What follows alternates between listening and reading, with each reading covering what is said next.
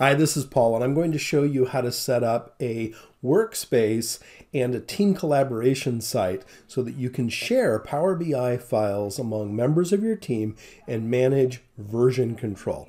Now, we'll discuss the nuances and the differences between version control and build processes and DevOps between a business intelligence project and an application development project, and how those are different experiences in another post. But let me show you how to work with this tool the way that it was designed to be used.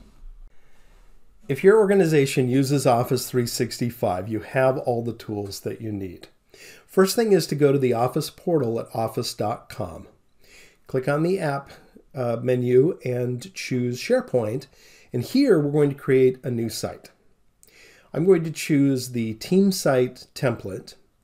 And this is going to be for my Contoso sales project. So we'll go ahead and give the site a name, Contoso Sales Project, and click Next. Now the only other thing I really need to do here is I need to add some users as owners to this site. Now you can add an office group, or you can add users later on, but I'll go ahead and add a couple of users and we'll finish. So that creates the site in SharePoint Online. So here you see my new site. Now what happens is in Azure Active Directory, a new group is created for this site. I don't need to do anything extra, but you're going to see that here. Now in the Power BI portal, I'm going to create a new workspace, and this is going to be my development workspace. Now, depending on the formality of your project, you could have a dev, a test, and a production workspace, or you could just create one or perhaps two workspaces. This is going to be my dev workspace. And here in the workspace settings, I'm going to choose the Contoso Sales Project group that was automatically created for my site as my Workspace OneDrive group.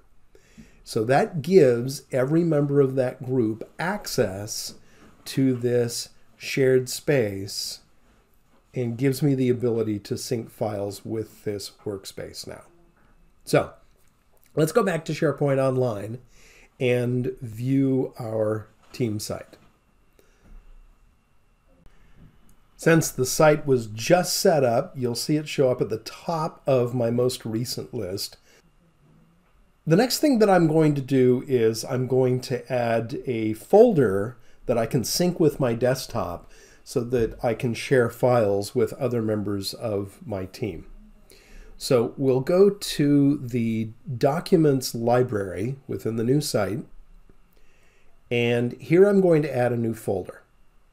So of course I get this welcome to the new site splash screen, but here I'll click New and Folder, and we'll give the folder a name.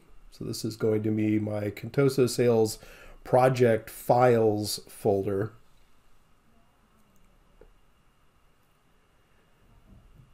So we'll create that folder.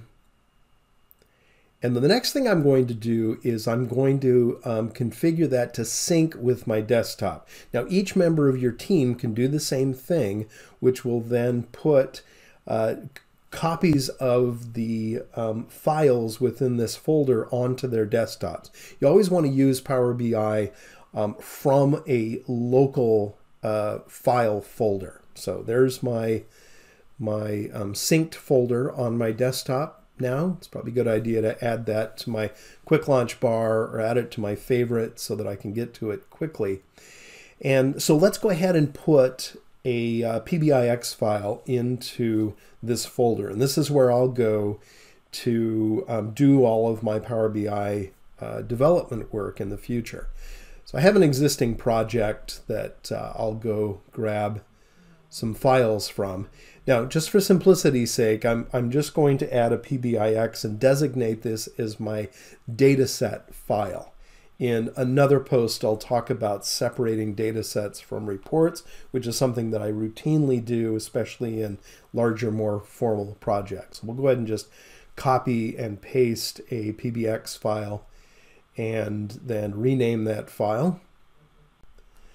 Eventually, I'll have one dataset PBIX file and that will contain all of my data. And that's what this file is for. It has a report with pages in it now, but you'll see that when I make a change to that, it immediately syncs, which you can see in the OneDrive app. So if you just click on the OneDrive icon, you'll see that that will sync up. This is a fairly small file, so it goes pretty quickly.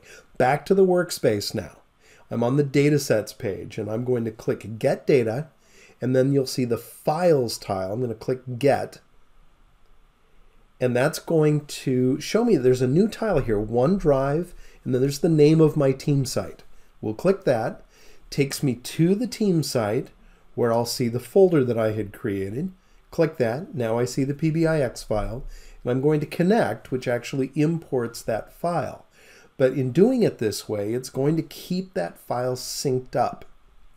Any changes I make will be automatically deployed. There's no more need to deploy from Power BI Desktop. This file will remain synced up all of the time. So here you can see that I can open this up and I can view my reports. I can set up a gateway. I can set up scheduled refresh and all of the things that I would normally do with a Power BI file if I had deployed it from desktop. But in this case, it's going to remain synced up through that SharePoint Online folder, which is synced up through the OneDrive for Business application. So this is all automatic. Now, I'm going to open up desktop and just make a simple change, save the file, and we should see that it automatically gets synced up. Now, I'll do that a couple of times, and then we can go take a look at the automatic version control that takes place through SharePoint Online and OneDrive for Business. I'll just mention while we're opening this up that OneDrive for Business is actually SharePoint Online.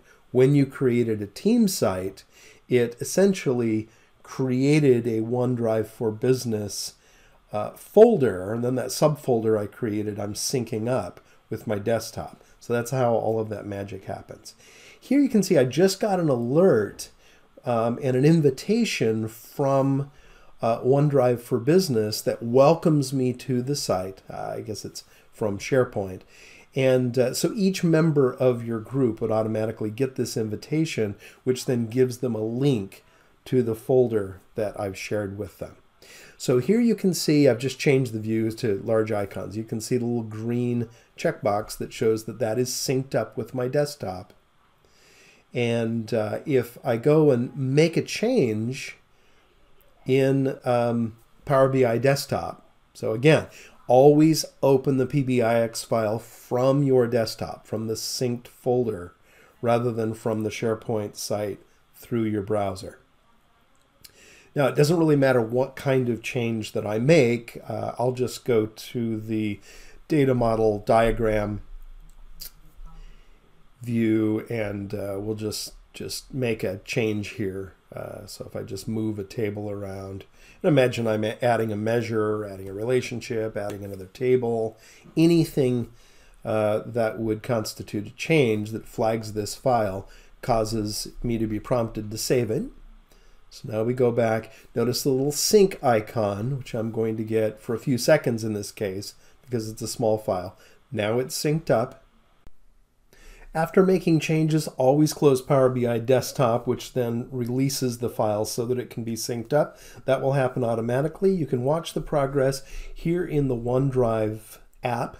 And if this were a large file, you'd see a little progress bar, and it might take a couple of minutes for that to sync up. And then all members of your team will see the new file. Here in the file system, you can view online, which will then take you to the SharePoint library. And then you can use the ellipsis menu next to the file to lock the file, to check it out, and then you can use version history as I'm doing here, and you can see that every single change generates a new version of the file. If I have admin access, as I do here, I could choose a version and I could restore or revert back to that version. You have complete control here. And so this gives us a really good version control story for Power BI, gives us the ability to collaborate as members of a team.